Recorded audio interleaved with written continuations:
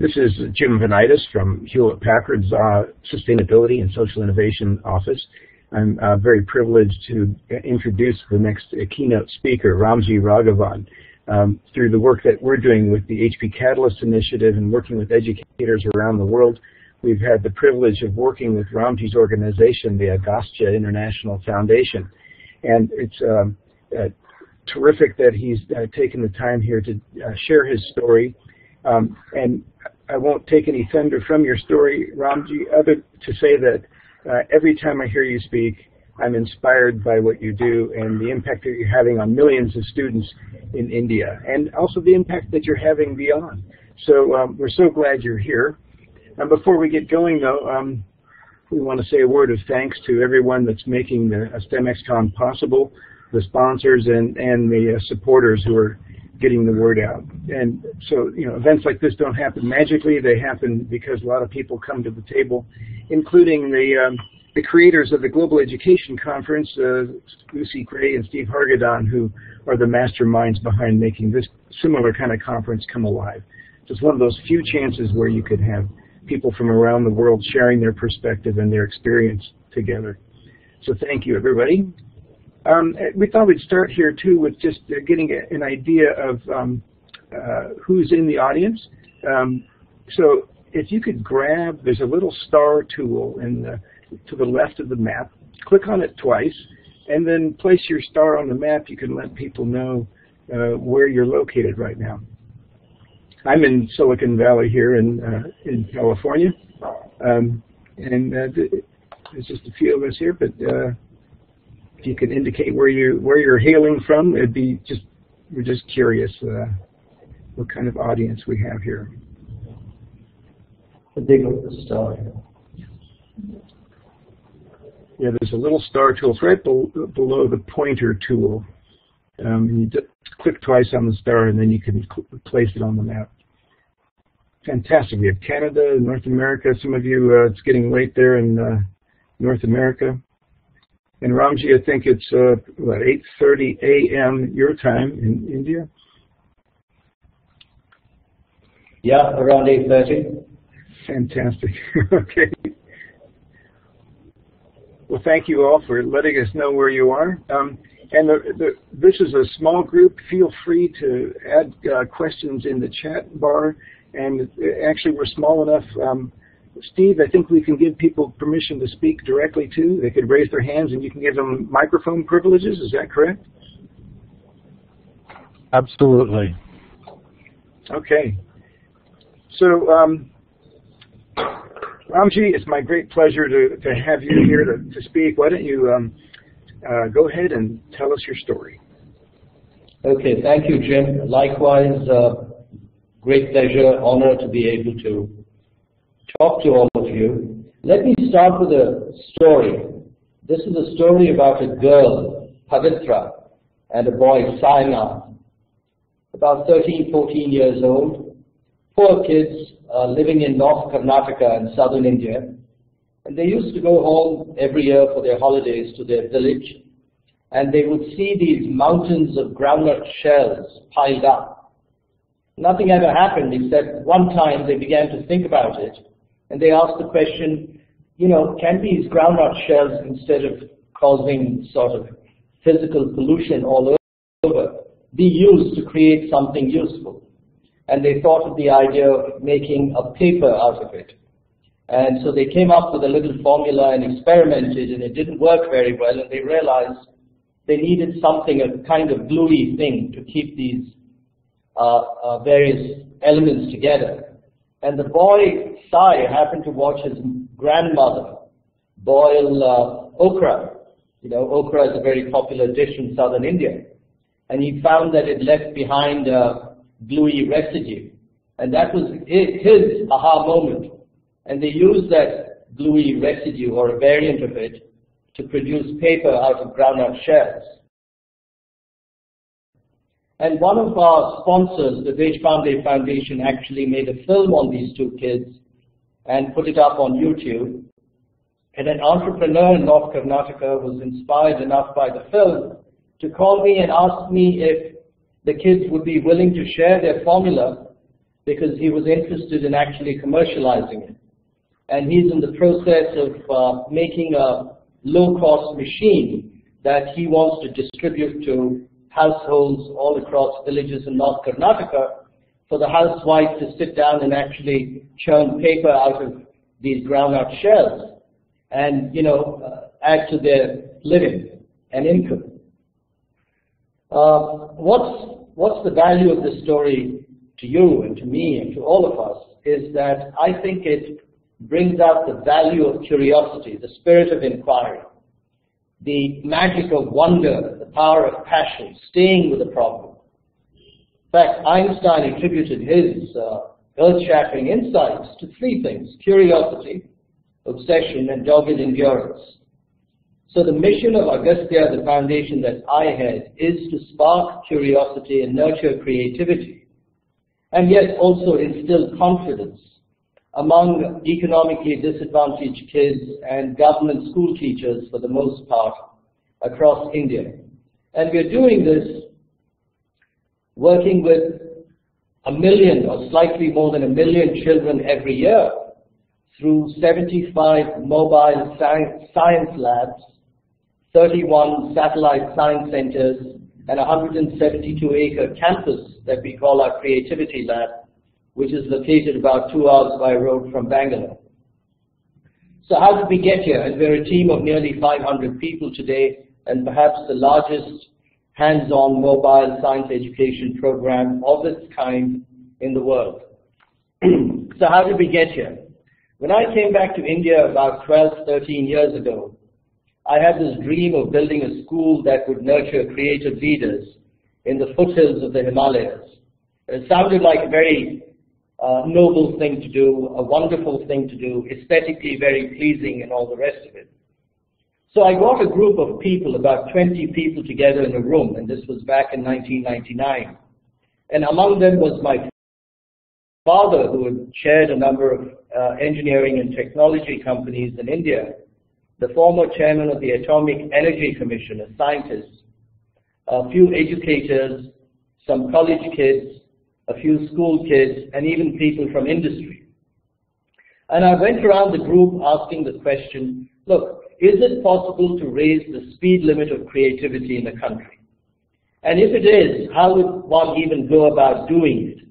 And is the school idea something that makes sense to everyone? The reason I asked these questions was because I had no previous background in this whole domain. I was a banker living in London, leading a very different sort of lifestyle, a very transactional lifestyle, if you like.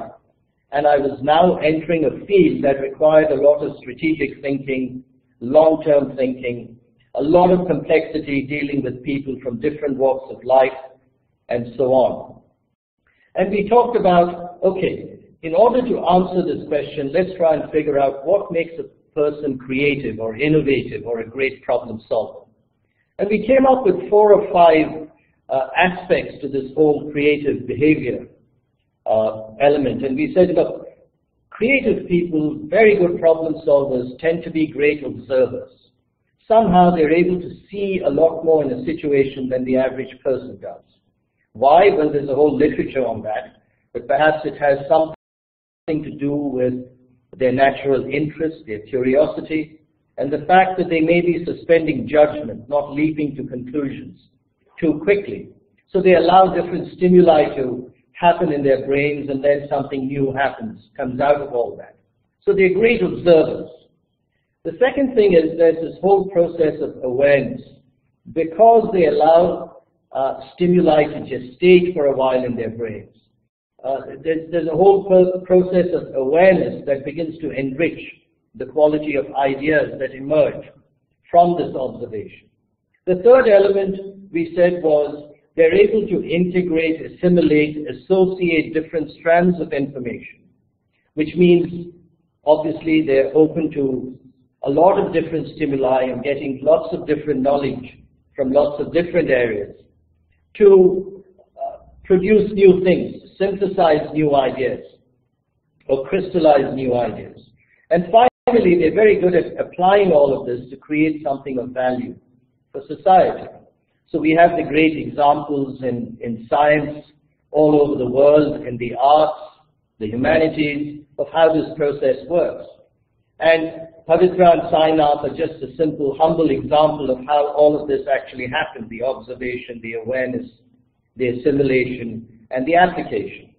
So we said, look, this should be our model. This is really what we're talking about. But all of this is predicated on curiosity. If you're not curious, and if you're not motivated to be curious, you don't have the desire to want to find out, then, none of this is going to happen, or it's not going to happen with the intensity and scale that you'd like to see it happen. So we said, let the mission of Agastya be to spark curiosity and over time nurture creativity, because creativity is more of an outcome or perhaps a more complex process. And motivation becomes critical. So we said instilling confidence. There's a lot of fear in the system. Children are afraid to ask questions. So unless there's a sense of confidence and some element of self-belief, you won't even get out of bed, you won't even get out of your chair to experiment and explore and do all these wonderful things. So that became our model. The next question was, look, somebody said, Ramji, we're very impressed with their idea of creating the school, but is that what India needs? Might we not end up just producing outstanding elite thinkers, most of whom leave the country and go off to the US or wherever? And is that really the purpose? So we thought about it and we sort of concluded and we said, look, to use an analogy, we said, raising the level of the ocean, that's 100, 200 million children, even by a millimeter, perhaps would make more sense than creating 100 or 200 or 300 elite thinkers. Because the system in India, we felt, was being let down not so much by the fact that India didn't have very bright, smart, creative people, but that the average person was bereft of what the scientists, the atomic energy chairman, called basic cause-effect thinking. People were unable to understand the consequences of their actions. And that is not something that necessarily comes naturally to someone. It can be learned. So the other question was these skills we talk about, observation, awareness, association, application. Can these skills be learned? And we concluded, yes, they can be learned. You might not produce an Einstein or a Ramanujan or a Feynman, but on a scale of 0 to 10, if you were at 1 in terms of overall creativity, perhaps we could move the scale up to 2 or 3 or 4. And if you did that across a wide spectrum of society, you'll see a grassroots transformation in the country. And that was very exciting. This is about the same time that I read a letter from Peter Drucker to a gentleman in Japan who, I can't remember his name, but a famous guy who was known as the Sam Walton of Japan. And they talk about creativity in Japan versus creativity in the West and so on and so forth. And Drucker, in a very insightful letter, says, look, the transformation of Japan happened in the late 19th century, and it's attributed to a transformation in governance, what's known as the Meiji Restoration. But actually what people don't realize is that 150 years before Meiji came on board, there was a group called the Bunjin that went about, the literati of Japan, that went about spreading the equivalent of modern education in Japan, art, origami, and medicine and mathematics. And they had, if you like, fertilized the soil. The soil of the mind was very spongy and receptive and ready. So when governance became very positive through the Meiji Restoration, the grassroots, the ground could absorb all the positive stimuli that were now being provided. Right? So it was a sort of double positive. And that was a huge insight, because what that told me was that in India what we need, and certainly we need better governance, there's no doubt about that, but what we also need is to create greater absorptive capacity at the grassroots. So today if you go and say, I've got $100 million and I'd like to spend it in a village, you don't find too many takers, because you don't have ideas, you don't have projects, the whole ecosystem is missing. Take California, Jim, where you're from, and there's such an incredible ecosystem that it can absorb all the new ideas and money and resources that you would pump into it. Now, that's not the case in a lot of areas in India and many parts of the world. So increasing that absorptive capacity, using the analogy of soil, increasing the organic content of the soil becomes critical. And in the case of the human mind, it's about being curious, being open-minded, being able to think about the consequences of your actions, being willing to experiment, and so on and so forth. So we said, okay, this is what we should really focus on at a mass level. So I sort of threw out the old idea of creating this Taj Mahal school and said, instead, let's build a school for schools, a laboratory for schools. So almost the first thing we did was to go and buy a couple of 100 acres of land, wasteland, not too far from Bangalore, because we felt, let's sort of anchor our institution there. We need some kind of backbone for this. And so, in a way, we took a traditional approach by saying we need a campus. We got the land, and that was the good news. The bad news was that we began to run out of money. I had been living on capital and funding it in the early years myself. So the big question now was, how are we going to interest others to come in and put their money and help fund this grand idea that we had? And money wasn't forthcoming that easily at that time, around 2000, when the world went through the dot-com bust. So we had to come up with some better idea. And certainly one of the things we were good at then, and I think we still are today, was to sit down and think through new ideas. So we sat down and then we said, hey, maybe we've got this wrong. It's not about building buildings and waiting for children and teachers to come to your campus. Maybe we should reverse the flow. Maybe we should go out and take education out to the villages.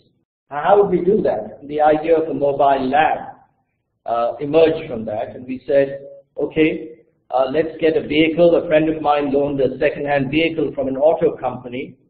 The chairman of the Atomic Energy Commission arranged for a science institute in Mumbai to gift us a box full of low-cost science experiments costing all of $10 or something at the time. With candles and balls of string and discarded plastic mineral water bottles, things like that, through which you could demonstrate a lot of very interesting science experiments very effectively. And we trained our campus tractor driver, Balram, to be our first mobile lab instructor and set him loose in the villages. A few weeks went by and I asked Balram, how's it going, Balram? And he said, fantastic. They love it. The children have never seen anything like it. Initially, they would run away thinking I was a missionary or something. But then they came flocking back. They loved it. And I never realized that teaching could be so much fun. So we said, well, this is what it's all about. It's about interactive, hands-on type of learning.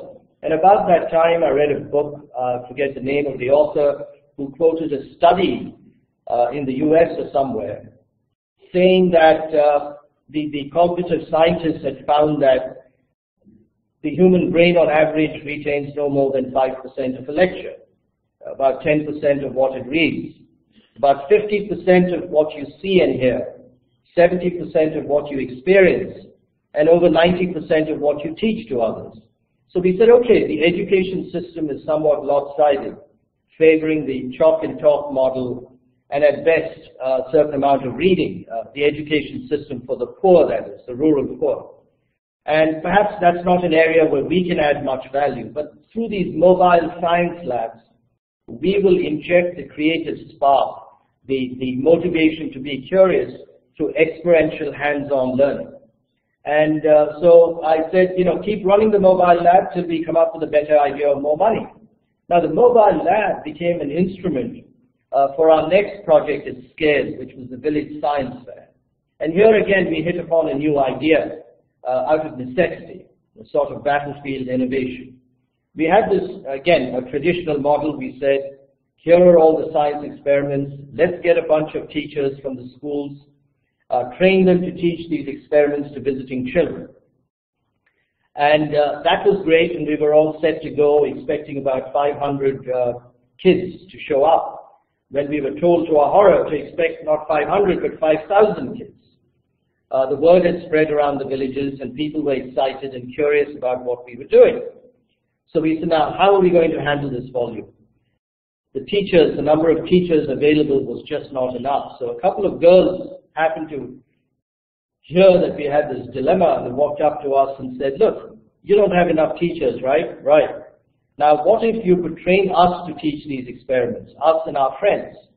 And at first we thought that was a terrible idea because how could we teach them and they might not be as effective as a regular teacher.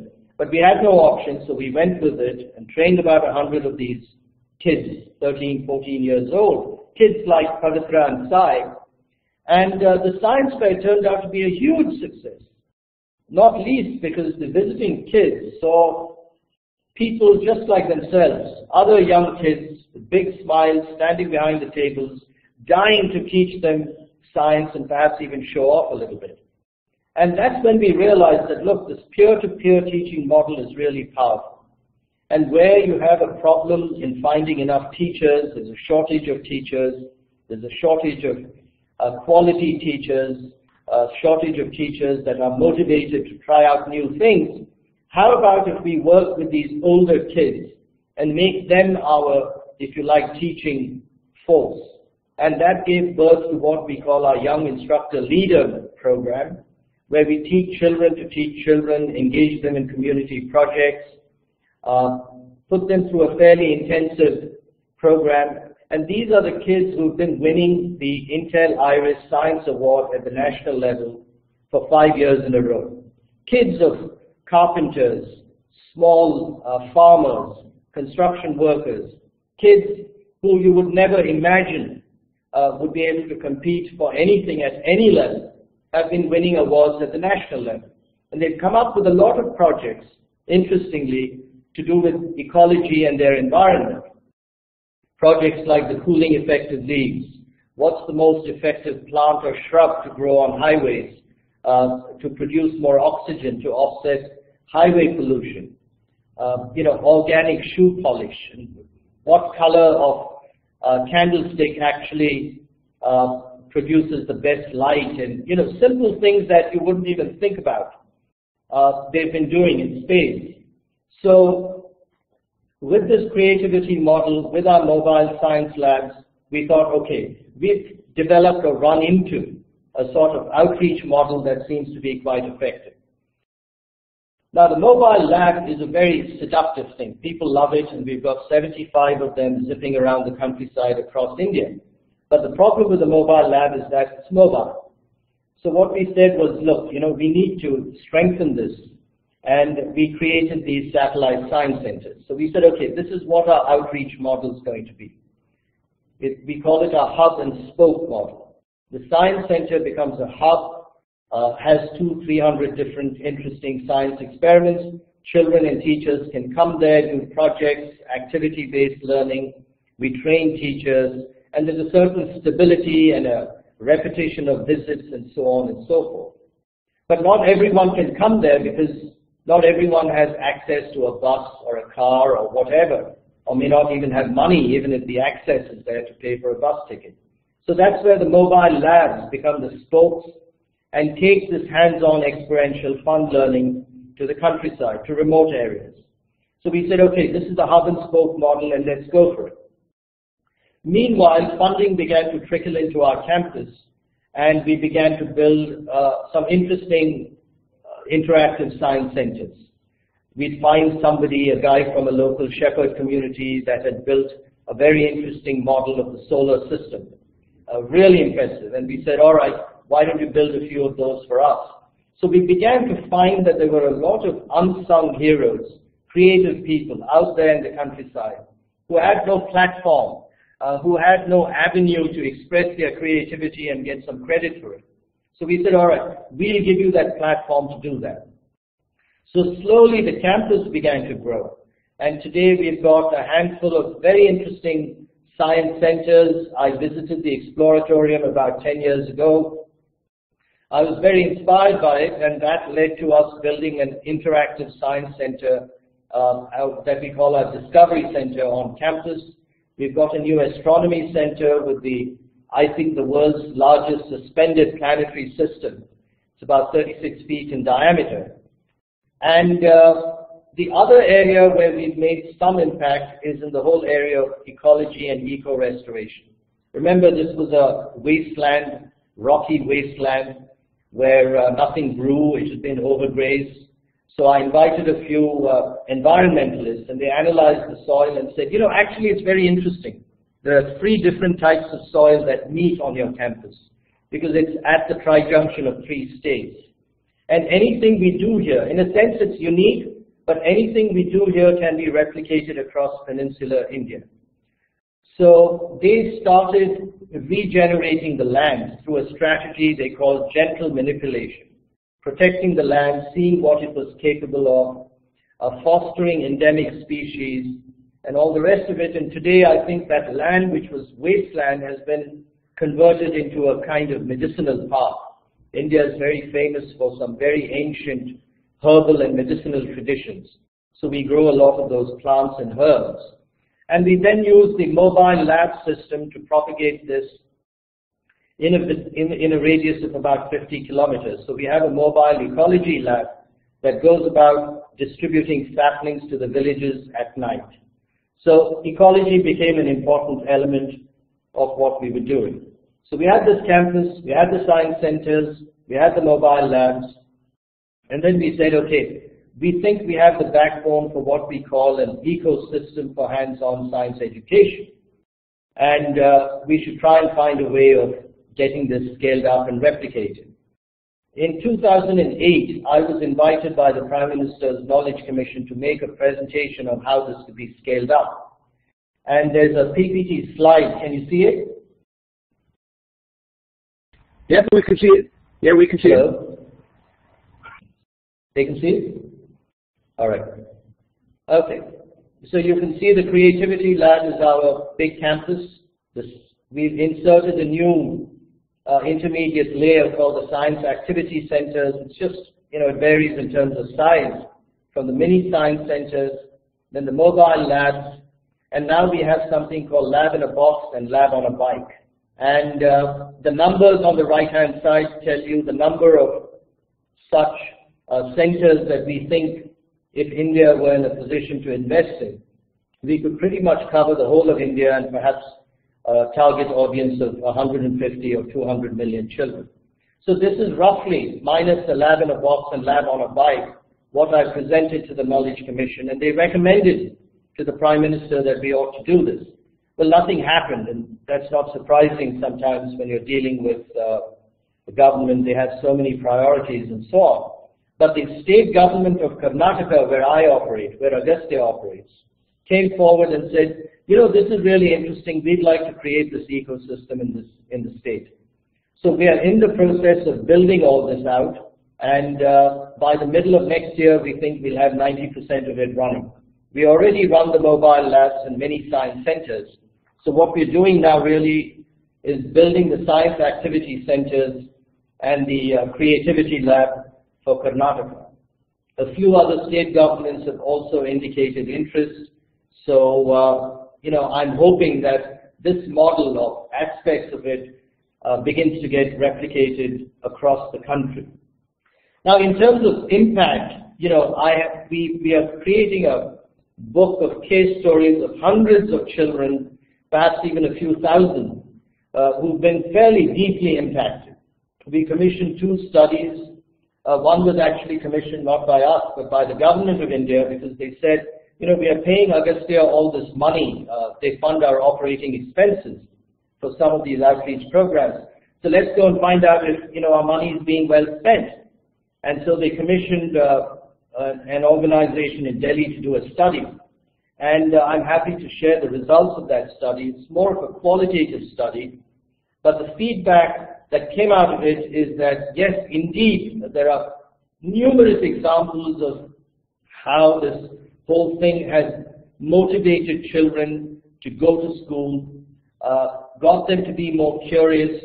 In fact, they said at the village level, they found the kind of the kind of interaction that parents have had with their children has gone through a change. You know, earlier children would not even talk about what they were learning at school with their parents, but that has changed. The fact that many people believe that children's grades in schools have gone up. Many of them now aspire to things they would never have dreamt of aspiring to. So on the whole, fairly positive, very positive, with some recommendations centering on the need to actually increase the intensity of this and drill it down to lower and lower levels. You see the word taluk there. That is sort of, you know, each district has several taluks, and one of the recommendations was that we need to have these centers in each taluk. It wasn't enough to have it just in a district. The second study that we commissioned by the Best Practices Foundation, Best Practices looked at our objectives, and they said, look, you seem to be embarked on creating 4 or 5 behavioral changes, which are, the first one is to bring about a shift from yes to why. It's too much yesing in the system. We need more whying, if you like. The second is from looking to observe. The third is from being very passive to learning to explore. The fourth is from being very textbook to being more hands-on. And finally, the shift from fear to confidence. So let's go and interview, like, I think they looked at a couple of thousand kids and a few hundred teachers to see what impact you're having. And they came back and said, look, at the level of awareness that there is a new way of learning that is more interesting, that's more productive, and motivation, we think almost 100% of the children have gone through a positive change. In terms of curiosity, they differentiated routine curiosity from what they call epistemic curiosity. And they said, compared to the control group, Agastya kids certainly exhibited much higher levels of epistemic curiosity. About 65% of the kids they interviewed seemed to show that behavioral change. In terms of creativity, which is a very broad area, they focused more on hands-on model making, things like that, and said, we think about 35% of the children you've worked with have been positively impacted, directly. Now, the other 2 areas they looked at were problem solving and leadership skills. And they focused more on the young instructor leaders and said, look, here's where you're having huge transformation. The young instructor leaders have shown a massive improvement in problem-solving skills, and certainly most of them have shown through their work in communities and the sorts of initiatives they've taken to do new projects, very impressive levels of leadership. So again, music to my ears, could it have been better? Possibly. Does the program need to intensify? Yes, and that depends on budgets. And that's one reason why we said, look, if a mobile lab is a little expensive to operate, let's scale it down. And so we created a lab in a box and now a lab on a bike. Because in a mobile lab, you're paying for a driver. In India, the teachers don't drive. And we discovered that the reason they don't want to drive is when they go into a village, they lose status, they lose space. You know, people think, this guy's a driver. What can he teach me? Well, that's the reality of it. So the driver is sort of semi-employed, if you like, not fully utilized. So we said, all right, how about creating this lab on a bike where the status issue doesn't turn out to be a negative, it's actually a positive. The guy looks pretty cool riding a bicycle. And he also teaches. So we save money, it's more focused, and we could conceivably have a couple of hundred such lab on a bike. So we're looking for new ways of scaling down things, scaling up things, finding ways of lowering the cost per exposure. We monitor the cost per exposure for each of these interventions. We look for publicity. We look for ways that government authorities can hear about what we're doing and incentivize them to scale up and replicate. So one of the things, models we're looking at and which we've actually implemented is what in India we call the public-private partnership, PPP model. So we go to the government and say, you know, we think you need to launch like 30 mobile science labs in your state, and we'd be prepared to fund the capital cost of maybe 5 or 10 of them. And you'll have to absorb the capital costs of the remaining mobile labs and underwrite 100% of the operating costs. And that has been a fairly effective model, because what it tells the government is, here's an organization that's prepared to, invest their own money. They're not just coming here and thinking they're getting a free lunch. So these are challenges that we have to work with literally on a daily basis, but it's well worth the effort. And yesterday somebody was telling me, the head of an MNC in India, that at a meeting that he attended with the government, in some context, the whole idea of innovation came up, and the name Agastya came up, and people were saying that, here's an example of an organization that has really become a center for innovation in education. And that was wonderful to hear. We're always looking for new ideas, partnering with new organizations like the HP Catalyst Initiative. So, I look back and think, I quit my job. I was earning a lot of money in London. Money was no object. Never worried about how I was going to fund my daughter's education and all the rest of it. Today things have changed somewhat. I'm certainly financially a lot poorer than I used to be, though I'm not poor, but a lot poorer. But emotionally, intellectually, yes, even spiritually, I feel a lot richer. There's a huge sense of satisfaction of being part of a team that really came together to create something interesting, new, and hopefully valuable. So that's the story, Jim, and I'd love to throw it open. Fantastic. Thanks, Ramji. I think you're even understating the impact that Agastya is having. If I remember from talking to Ajit, who's been leading one of our Catalyst consortia, last take, I think you're impacting about 3 million students a year. Is that correct?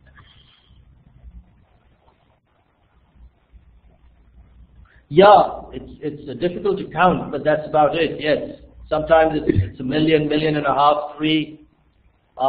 Because we've launched a new program at the village level. We have these village night community schools, so that has really recently increased the number of children that we. And the remarkable story to me about Agastya is that the education challenges throughout India are so intractable, and the scale of the problem is so huge that having the informal science sector supporting the formal science learning of students is such a brilliant model, and it's really taken root. I mean, if ever I were to think of a good example of the informal science NGOs working with formal education to great effect, I always point first to Agastya. So congratulations. I think it's just fantastic work, what you're doing. Thank you. Well, let's see. We have time for some questions. Have a film, Jim. Would you like? It's a 3-minute film. Would people be interested in seeing that? Oh, yes. If it's is it? Yeah. Let's see if we can get the film on. Okay. If you could put the URL in the chat, and then I'll paste it into the room as well, and we can see if we can get it to play for people. So hi, let me direct you to the right place. It's pretty easy. There's a button right above your slide that looks like a globe on top of a piece of paper or something. There you go, and just paste the link in there, and that also paste into the chat for people too. Thanks. So what will happen is once you paste it into the room, everyone can play it individually on their browser, and then we'll all come back in a minute. But it may take a while to spin up here. And while it's getting ready, if there's more questions that people want to put in the chat window, I think there was a question early on here. Lucy asked a question about electricity.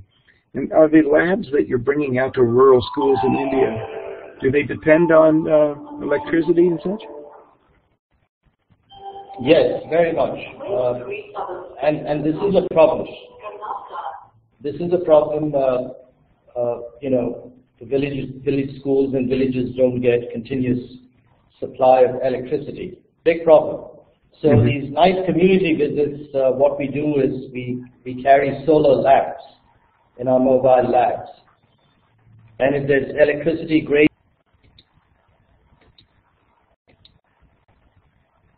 If not, we have to use our solar lamps. But it is a problem. Yes. Vinita, if you could put the URL in the chat, then people can click on it directly too. That's an alternative way than using the web tour function. Vinita, have you put the URL in the chat? Oh, is this it here? Okay, here's a YouTube URL. Yeah, Jim, I've done that. Is it this one that YouTube one that's in the chat there? Yeah, okay. Yeah. Let me paste it in here and see if I can get it to work as well. But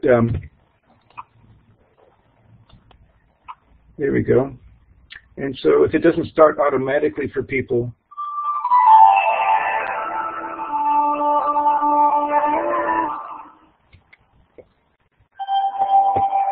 When the three southern states of Andhra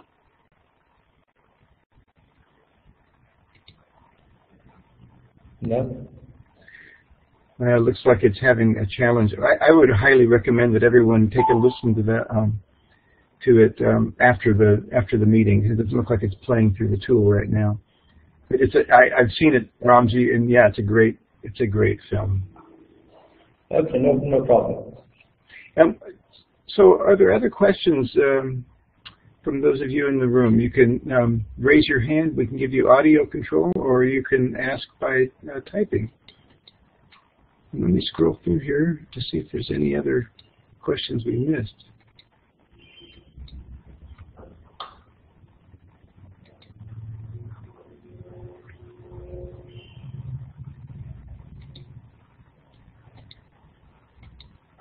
And Ramji, while we're waiting for questions, if I remember correctly, you told me once that the challenge, it's hard for people to imagine what the challenge really looks like unless you've been there. And you were describing to me that the schools that these buses, the mobile labs, go out to visit, they're in rural parts of the countryside, and these are schools that often the teachers don't even show up.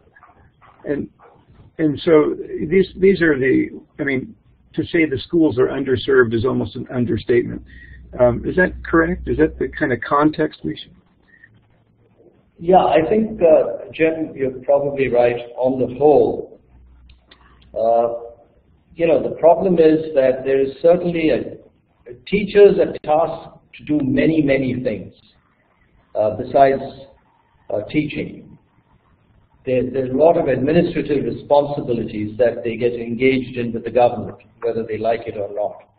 So even if they're there to teach, they may not have all the time to teach. They may have to spend, 20, 30, 40% of their time doing other administrative chores for the government. That's one. The second is there aren't enough teachers. So you have the same teacher teaching biology and language and math and so on. And so, there's a dilution, a significant dilution in quality. So not enough teachers. So these are problems that one has to live with. And this is where, an organization like us can fill a gap. This is where the Young Instructor Leader program does help to fill a gap. But it's a huge challenge. Sometimes our mobile lab goes to a school and the classroom will be filled with 200, 300, 400 kids.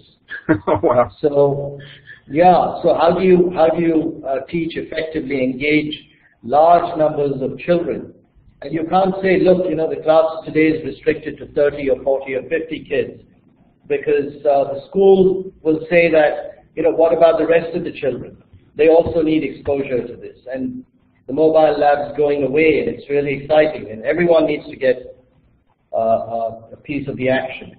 So dealing with large numbers of children, dealing with situations where there's no electricity, and God knows it does get pretty hot and dusty in the villages in India, most parts of India.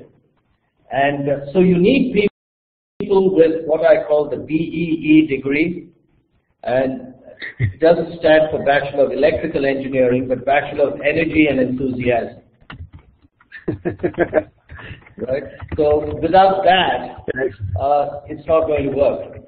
And you've got to be prepared to travel day in, day out. A new school every day, possibly.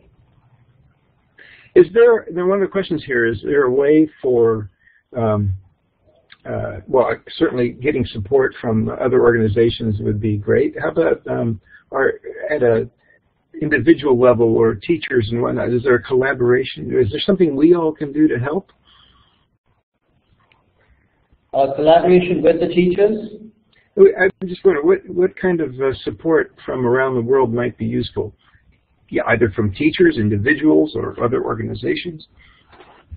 Yeah, it can be very useful. You know, we're always looking for new delivery platforms, new teaching learning methods, new technologies, better improved content. So these are some of the non-financial types of support that we're looking for. You know, we've got this program now going with called the iMobile Lab that Ajit must have talked to you about, where we're blending access to the internet with our own hands-on science education. And that has also proved to be very effective. And we're thinking of launching a new mobile lab called BioHarmony on Wheels. So we're always looking for new content. Content that is less theoretical in the sense that it should be more related to day-to-day life. Things that people can apply and relate to their own daily lives. So we're looking constantly for content, new delivery platforms. We had this teacher come from the Trinity School in New York. He made 2 or 3 visits to our campus. He introduced kinesthetic learning. He talked about the uniqueness of our campus. He said, you know, Ramji, you've got something here that I haven't got. At least 2 things. One is you've got a senior management here that's actually encouraging people to come up with new ways of learning and teaching. That's one. You're willing to experiment. The second thing is you've got this campus which is really a natural laboratory. And we can go from the classroom to nature and back and forth, and that makes the learning all the more powerful. And he introduced a lot of different ways of how this can be done very effectively. So we're looking for people like that, you know, mavericks, people with great ideas. They don't have to come to India, but if they could, all the better. But with today's modern technology, you know, a lot of this can be done even remotely. Fantastic. Yeah, and I think, yeah, if anyone's interested in being, if I understand correctly, you've hosted visiting teachers and visiting scientists and gotten them involved locally and remotely. Fantastic. Yeah. I think Lucy wants to come visit if I'm reading the stream of messages here. So. I see a question here. Benita, I do some work for a company in the US called Edmodo. 2 of my colleagues there are from India and they're wonderful. I'm going to put them in touch with you. Great. Look forward to that. Fantastic. And let's see. Oh, let's see. Lucy's asking a question here. People wanted to duplicate what you're doing in other countries. Where would they get started? Now, are there materials on your website that describe the model that they could replicate from? We have materials. I don't think we put it up on our website. We could do that. But we certainly have materials. We're talking to a few countries in Africa. We've had visitors from the US. In fact, a friend of mine wanted to launch this mobile lab in the Maryland area. And yeah, we've got materials and we'd be happy to share that to see how we could adopt this program in other countries. Yes. Yeah, and I remember Agastya's even traveled to South Africa, and the idea of a mobile lab is being tested in the University of Fort Hare, if I'm not mistaken. Yeah. I remember, you know, about 2 years ago, I spoke at the Education World Forum in London, and a gentleman in the audience who looked like an Indian asked me a question and said, he said, look, I've never heard anything so innovative. I think you've given me the idea of how I can reach children who are not today being reached with very high quality, interesting ways of learning it. Turned out he was the education minister of a very important province in Pakistan. And he invited me to Pakistan, and I said, I'd be delighted to come, but would I be safe? And he said, don't worry, I'm also in charge of security. So, I'll make sure you have enough bodyguards to show you around. So there's a lot of interest. The question is, how does one export this model and get people to actually try it out? Yes. Sure. And how do we clone Ramji? That's another project. Not too difficult. Well, I have to say your passion is inspiring, and it's infectious. So maybe that's the best way of cloning you. Any other questions from the audience here?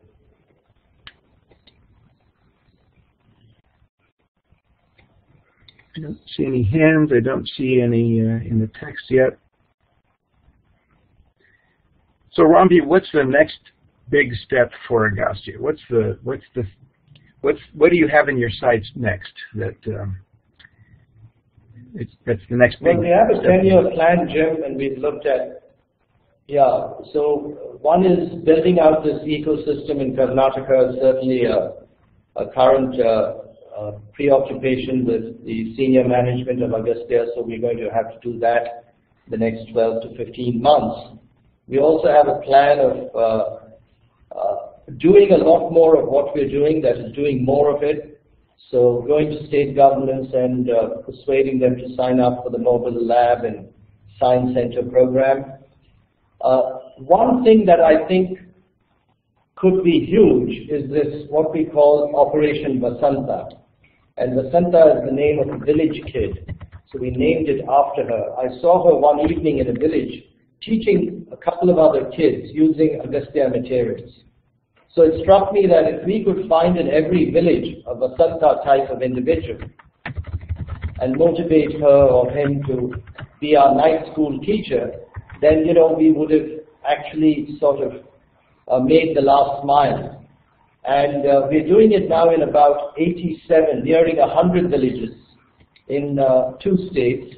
And I'd like to see this expand to maybe 1,000 or 10,000 villages over the next 10 years. So we can do that. I think that could also have a very huge positive impact at the last mile village level. So that is something that is a dream.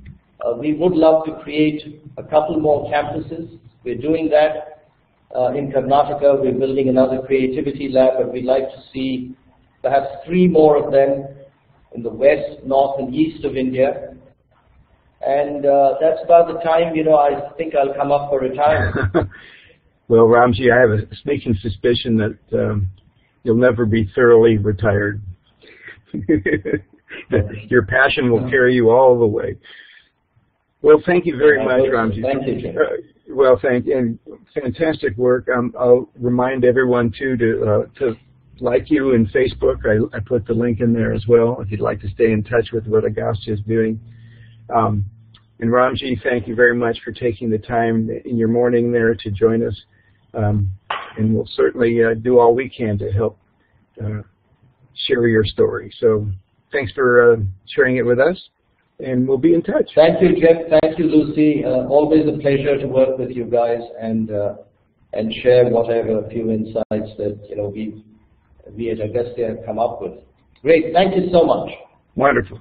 So long. Bye.